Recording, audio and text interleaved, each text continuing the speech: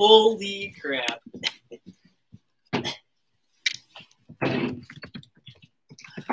Let's just see. Oh. Okay. I think do you want to start over? I would love to start over. 9 people. Right? We're also mirrored for some reason. I can't figure that. No. Somebody thread this for me. Are you sure? I'm serious. Give me a thread or Casey. Here, I'll do it. Whatever. Let's just entertain the people. Hey, everyone. So sorry about the technical delays. This is our first night doing this. We had a computer crash. Then we had like black and white stuff. So thanks for bearing with us. We really appreciate that. Scissors. And Matt is threading my pocket for me. Gosh, it's like a comedy of errors right here. And thanks for sticking with us. You know, we're not really IT people. And, you know, we're trying to make all this work. So, you know, our IT department is just, and we've got a dog that's gone crazy, shop dog. So, anyway, tonight we're going to cover some awesome swing flies. And I'm a little fried. I just got done guiding, I don't know how many days in a row on the Big Manistee. But I'm going to share with you guys tonight, everyone that's tuned in and on our YouTube channel, a really good goby pattern. It can also be like a sculpin. In Manistee, we also have some wood perch. So many times when it's bright out with something that is more along the lines, excuse me, of like a goby type pattern. Many times I'm throwing something really big and burly out at those fish, and I get a grab, a pull, whatever you want to call it. I'll immediately switch to this pattern. And I developed this one morning over coffee. I was getting ready for a swing trip and got up extra early, waiting for everything to brew. And I was like, you know, I think this is going to come up, you know, really good. So, and it worked. It was a really proven pattern at the time. And it's proven to catch a lot of fish for me. By no means, folks, did I come up with this pattern other than the color scheme. You know, all this is pretty much based on developing patterns here on the Great Lakes. And I think these type of color schemes and flash patterns have spread, you know, all over the country for, you know, steelhead. So one of the things that I always ask when I'm out there on the river is I ask the plug guys, hey, what color are you getting them on? You know, oh, gold, you know, black and copper, you know, so that's kind of the color scheme. And you develop that through years of experience. And like I said, this is a really good sunny day pattern. And one of my favorites to tie. It's super quick and easy. I start with the Daiichi. Hi, Storm. You decided you needed a bunch of attention all of a sudden now too? Go back to your bed. So we're using the Daiichi 2461, and I'm tying this in a 1/0. You could tie this on a shank and do a trailer off the back. This is a really effective color scheme.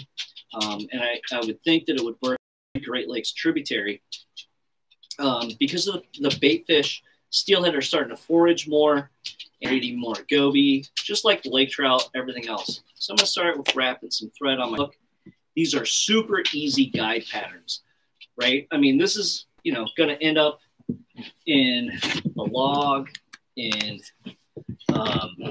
you know, bottom of the river, whatever, maybe in a tree. So I'm not going to spend a lot of time. I don't have to worry about marrying wings or anything like that. I'm trying to imitate a bait fish pattern and kind of hit those color schemes that the guys are hitting them on plugs. So that's kind of the basis of this pattern. And I'm going to start with some dyed UV polar chenille. And I'm going to use this as a base for olive. And I'm just going to wrap. I'm going to use this as my body. And I'm going to wrap this forward.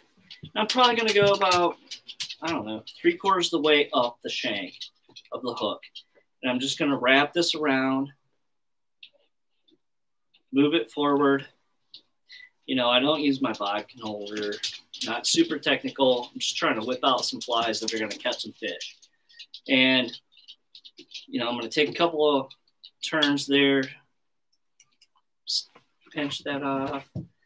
And there's just going to be the hook body right there. And then from this point, it's pretty easy. I'm going to cut some rabbit strip. I'm going to tie this in. And, you know, if I'm not tying a shank fly, I don't want this to tail off too far. So like that right there is too far because I don't want them to short strike this. I want to about maybe that much off the back of the bend of the hook. So I'm going to go ahead and tie this in. And I'm just going to wrap that a couple of times. And I'm going to just snip that rabbit hair off there. And that's going to essentially be kind of my wing for this fly, if you think about it that way. Might put a couple more wraps on there just to secure that so it doesn't twist. I don't want this to twist up on me.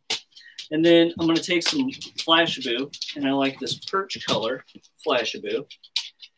And, you know, you can go with as much flash here. You know, the dirtier the water, the more flash I'm going to go with.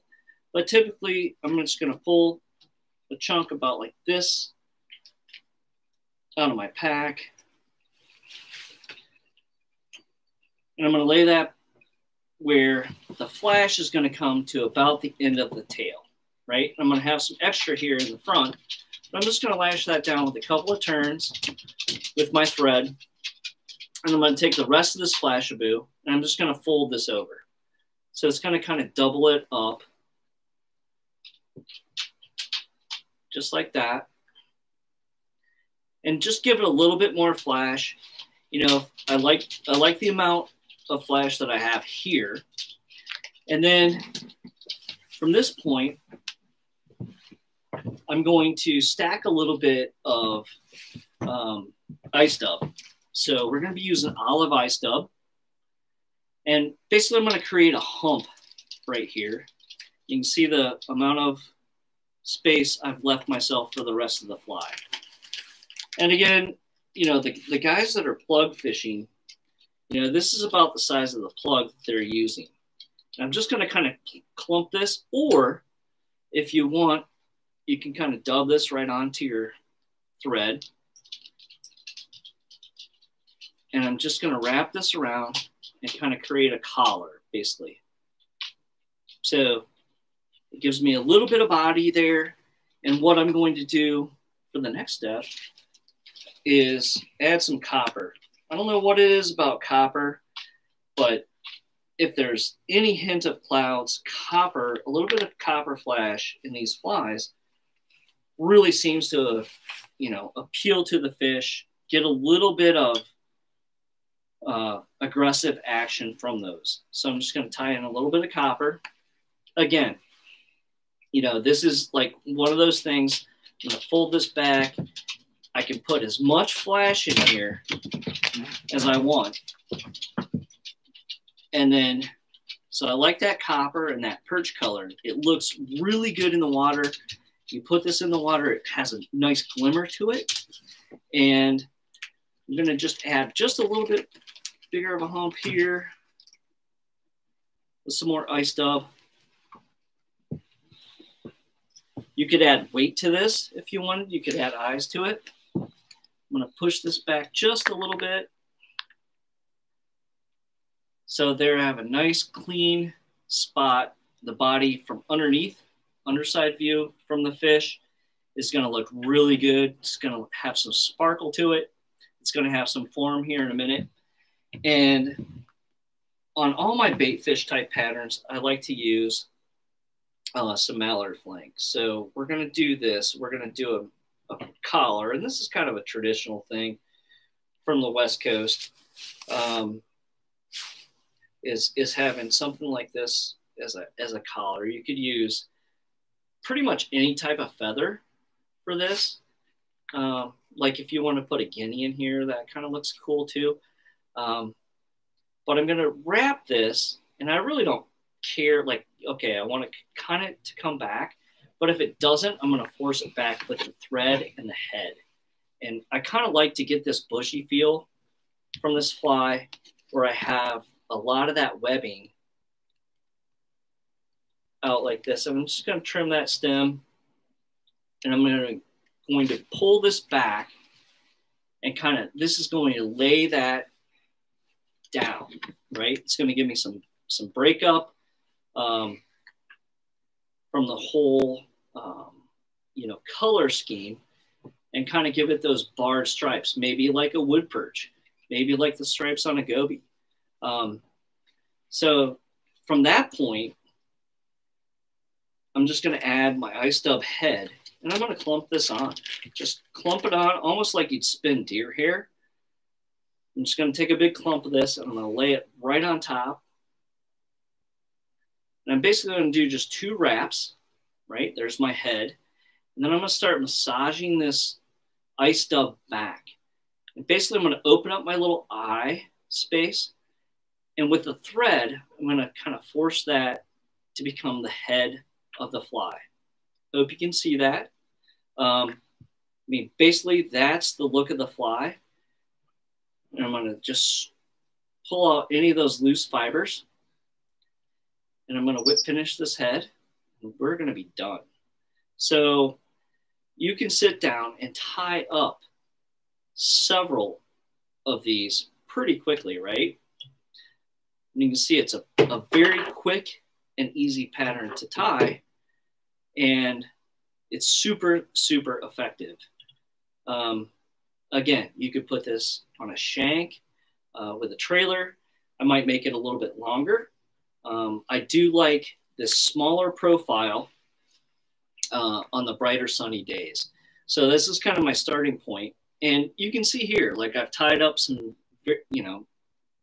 different versions of this with different color schemes. But this goby pattern with the colors I talked to you about really is one of my top patterns.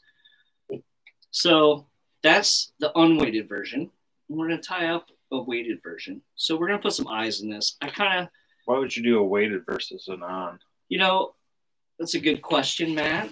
Thank you for asking. Depends on the flows. Whether or not I'm going to add some weight to the fly depends on the type of water I'm fishing. So if I want to get over the logs and really get down, on bright sunny days, those fish get off those sand flats, they get out of the tail out pools, and they start hugging the timber. And, by swinging flies, this really allows you to go after the, more aggressive Great Lakes fish. I think compared to the West Coast, our fish are the top of the food chain out in Lake Michigan, and they're kind of lazy, right? So they don't have to worry about killer whales and seals, and they don't eat shrimp necessarily. But if you mimic something here in the Great Lakes that's within their color scheme and food base, you're going to get that aggressive fish that might otherwise, not strike, let's say, an egg pattern or a nymph or something like that. So you're looking for that specific fish here in the Great Lakes that's going to be the most aggressive fish in that run, in that pool, what have you. So the weighted version is simply just, you could put a lead weight on here. I really like these holographic sinews, psychedelic kind of bead chain. Again, I'm just going to start simply by cutting my thread, my hook with thread, and then I could go ahead and tie in my beads now, but I typically just tie in my body. And again, I'm going to wrap this up, to show you here. I don't necessarily use my arm, obviously, because this thread doesn't build up. I'm not worried about it. It's not a dry fly. And I'm going to take this body material and go about 3/4 of the way up to the eye of my hook. Take a couple extra wraps. I don't know, that disguises the hook. whatever it is. Then I'm going to go ahead and tie in my bead chain eyes. And, you know, the great thing about weights is you can adjust this. Like if I'm fishing a pattern like this and I feel like it's not getting down, I'll simply put like a 1/16 ounce or 1/32 ounce worm weight right in the front of that and get it down. So if I need it to get down faster, I'll do it that way. So I like to take, I think it's kind of weird, but I'll do the 4 bead chains on this because it's going to help me get a bigger profile for that head. Don't use your good scissors. Use the ones that are in the shop. Right, those are the ones. Those are my good scissors. I know. Well, sorry, dude. Packaging, right? That's right. So I cut 3 instead of 4. So much for my readers.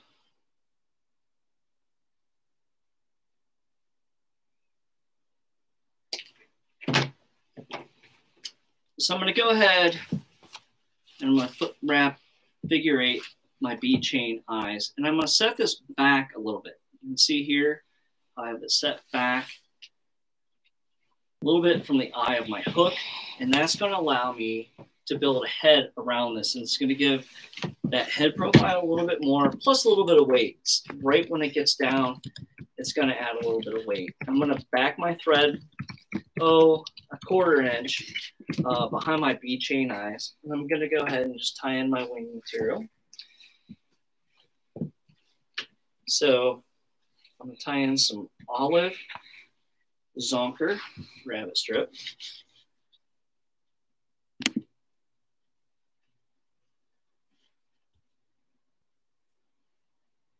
And I want this to come back, I don't know, 3/4 inch away from the bend of my hook. So that's simply my wing material. And then I'm going to add my Flashabou. Again, the Flashabou perch is kind of the basis of this pattern.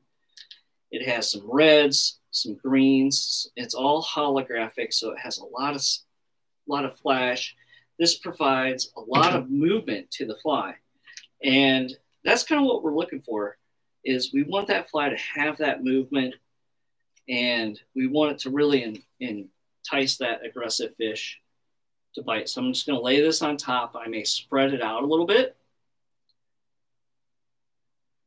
And then I'm going to just secure that with a couple of wraps.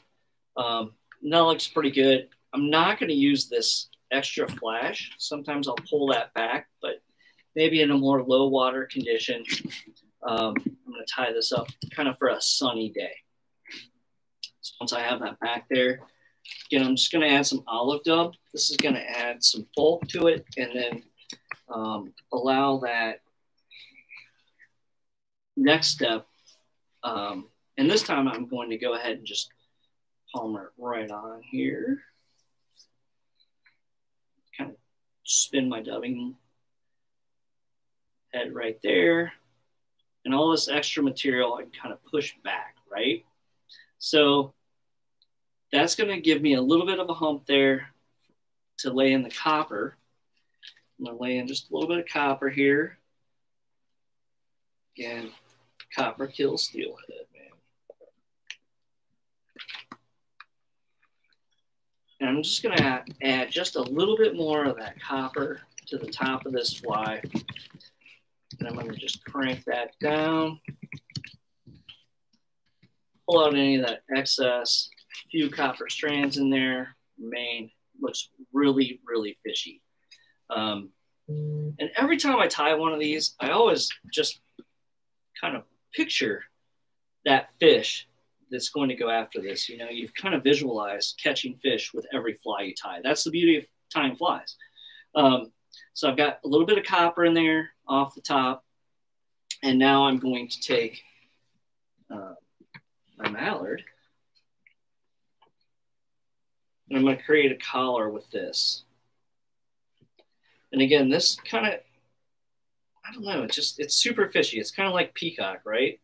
For me, with any type of bait fish patterns, I like to get this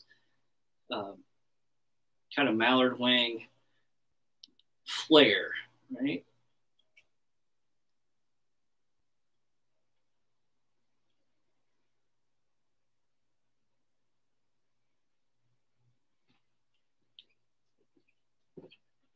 And I like this big collar. I like going every direction. It's a sloppy looking fly, right? But it's going to catch fish. So I'm going to pull this back. And I try and capture as many of those fibers as I can on the way back.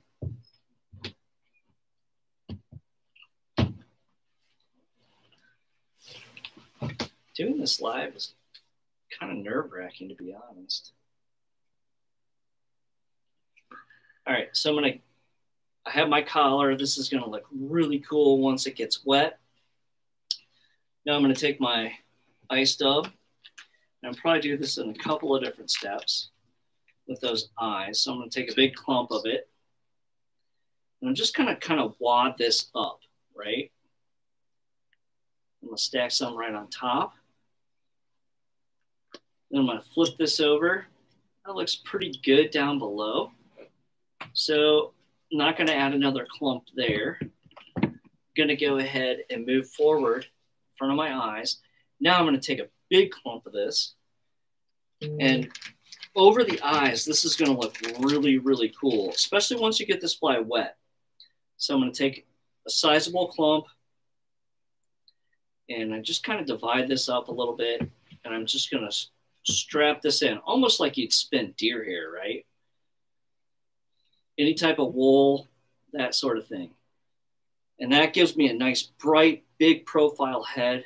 I'm just going to simply pull this back, work this back with my fingertips and a little bit of thread.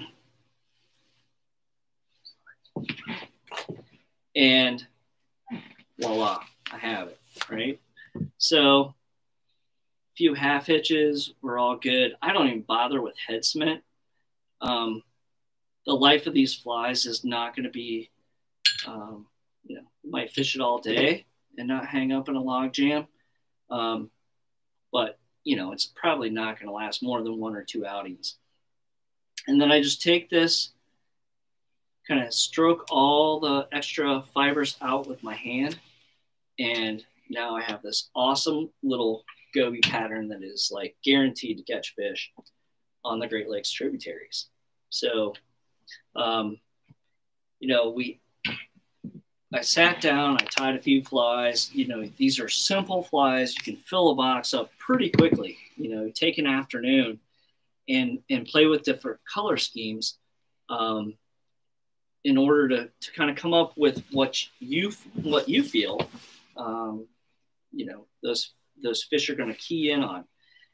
Sometimes I'll take the same type of pattern, use a different body. So this is a different color, so more of a muted color with that brown in there that pulls out some brown, and I'll throw like an orange head on there. So one of the patterns I came up with kind of after the trash can, I think it is, that Kevin ties.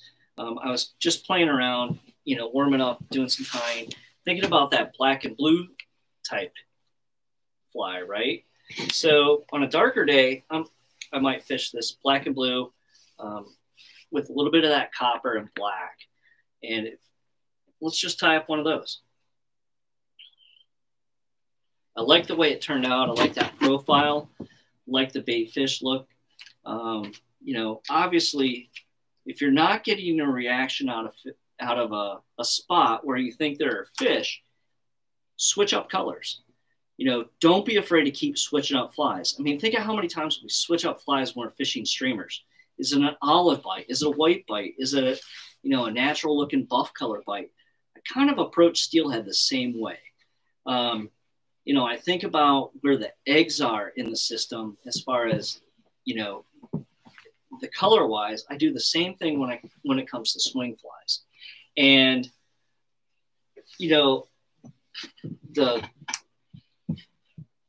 the patterns that, you know, come up, black and blue, purple and chartreuse, all that. This little black and blue pattern right here is really a great pattern for, there you go. Like I said, a little bit darker day. So this would be similar size. If I'm getting a grab or I have, you know, feel like a fish is in there, I may switch immediately to something like this. And for this one, I like a black thread. Do you want to answer a question first? Yeah. Peter asked, this mostly for swinging, or do you ever strip these flies? You know, that's a great question, Peter. Thank you for tuning in. And when would you strip, you know, all that? I typically don't. I typically use all of these, you know, a swing type pattern. By the time we're targeting our steelhead in the Great Lakes, it's winter. And so those fish are in slower pools. We're looking for kind of that solitary fish. You're not looking for like a, you know, a pot of fish. You know, the other day I was out and we were doing floats and we hit 4 fish, just boom, boom, boom. They were all skippers. It was pretty awesome. But, you know, like a swing fly, you're probably only going to get one of those. It's the most aggressive fish. You're not get. It's like Euro nymphing versus streamer fishing, right? You're going to get every fish behind that rock versus maybe that one player. So that's the way I approach these. I want to get their attention, but I don't want to scare them necessarily with this.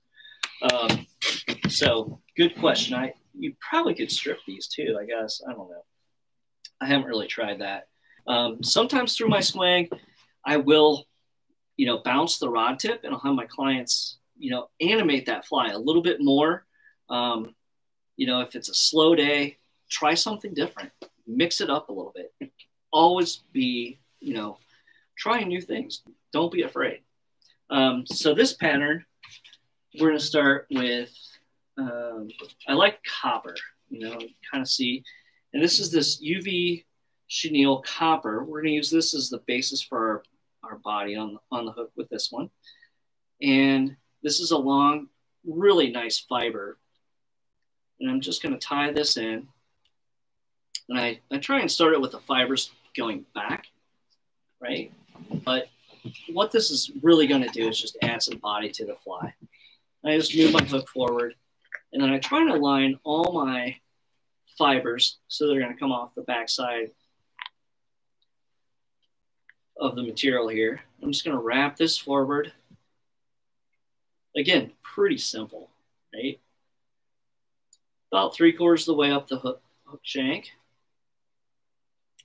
I'm just going to nip it there, and I'm just going to kind of massage these fibers back, and that's going to provide the body of my fly. And I'm going to lay some black rabbit strip over the top of this. Again, all these you could tie lots of different ways. You could definitely tie them on shanks. So this one, yeah, that looks pretty good. Maybe I can always modify this once I get on the river if I feel like those fish are short striking. You know, if we're getting grabs and I'm not getting hookups, I may shorten this rabbit strip just a little bit. And that's the nice thing about, you could tie this as a tube fly. You can set that hook back further. I know Matt and I, when we were out the other day, he got a really great grab on a purple fly, and then he moved the hook shank back a little bit, retied, kind of like we had a recanoeder tonight with the whole like computer thing. You know, but he moved it back and he got that fish on the next cast. So, you know, don't be afraid to play around with this. Sometimes, you know, I always bring scissors with me in the boat. I'll trim some flash off. If I feel like my flies are too flashy, you know, I may modify these when I'm on the river. It's kind of like taking your weed guard off when you're, you know, bass fishing and they're not, you know, you feel like you're not getting the hookups. So don't be afraid to modify your flies, whether it's dry fly, whatever.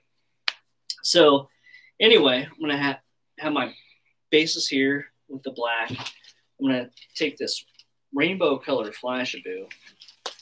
And this has black, it has blue, just a myriad of different colors.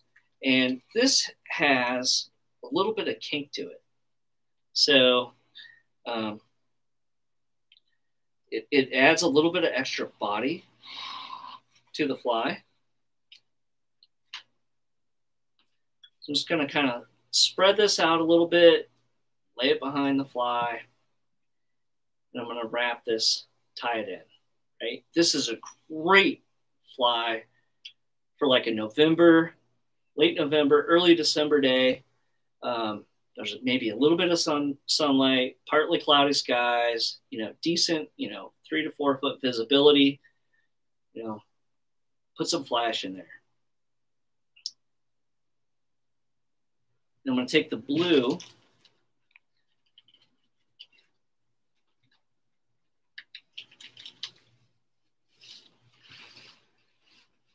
and I'm going to just make that little hump here. So on the top of this hump, so make my hump. That's going to be part of the body of that fly right there.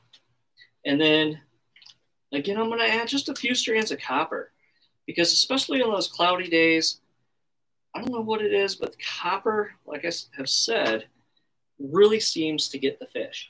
So I'm just going to lay a little bit of copper over the back of this.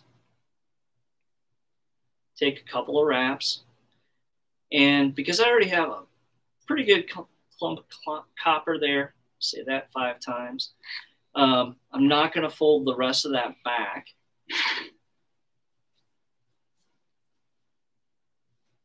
And that's going to give me that copper, blue, black look, right? Then I'm going to take my trusty mallard wing. What are you doing with that to prep it? So what I'm going to do is just going to separate out the fibers a little bit. I'm going to tie this in tip first.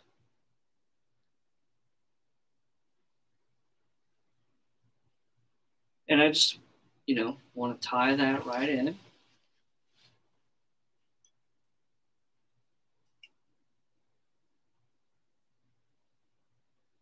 I'm just going to wrap this around.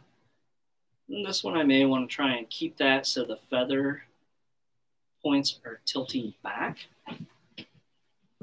But again, if they don't, like it starts to splay forward, that's quite all right. Just tie it off.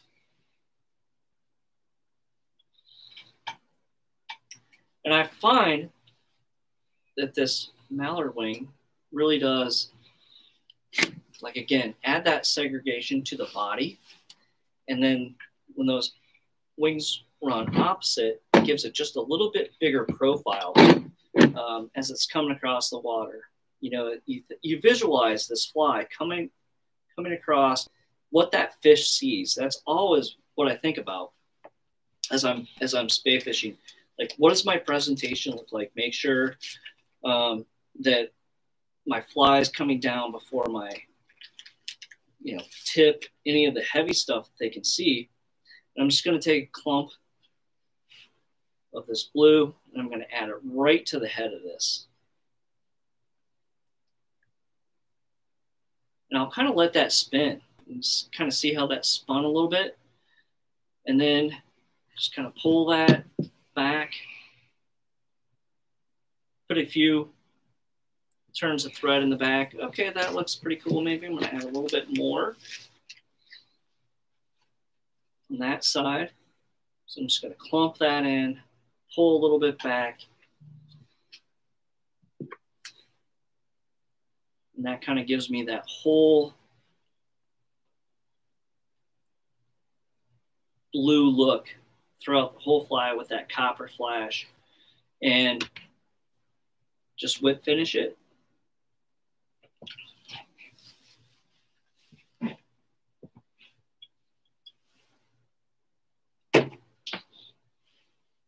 Cut it and it's ready to go.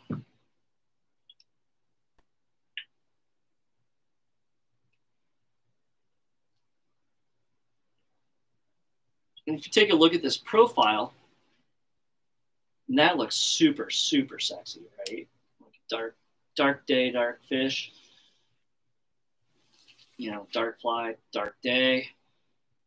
Light fly, something more natural looking. So that's kind of the swing fly thing. like I said, you can fill your box pretty quickly with different color schemes. Those are the 2 color schemes that we kind of covered here this evening. And, you know, thanks for tuning in. Thanks for bearing with us through all the technical difficulties. And, you know, we're really looking forward to providing you here at the Northern Angler tying every Wednesday night. Just a break, you know, take some time out. You know, this whole COVID thing, everybody's all stressed out. I'm stressed out. I'm anxious. Like, are they going to close us down? What's going to go on? So, you know, take some time out, tie some flies, fill your boxes on the time that you're not fishing. And, you know, when you get out there, make the most of it. Bart Roberts from Indiana says hi. Hey, Bart. How's it going, man? Thanks for tuning in. We appreciate it. Randy says hi. Randy, what's going on, man? Grizzly flies. Grizzly flies, dude. We're all over. So let's see. You know, we want to acknowledge everybody out there. Thanks, CK, Think about for tuning hitting in. the subscribe button. Oh, yeah. It'll be better next week. Promise you. We're going to work on all these details. We wanted to set the bar. You know, obviously set the bar very low tonight. Thanks for bearing with us, everyone. It's super embarrassing, but hey, you know. Laugh about it, right? We're a fly shop. We're not like IT experts. You know, we go out and catch fish. We tie guide files. You know, it's not, we're not super technical. Tires, you know, we just go have fun with it, right? And that's what it's all about, right? We're supposed to have fun while fishing. So anyway, thanks everyone for tuning in tonight. We'll see you next week. Hopefully we have all the bugs worked out, and you know, hit our subscribe button. Check out our other time videos, and we have a lot more to come, much more in store for you. And thanks again.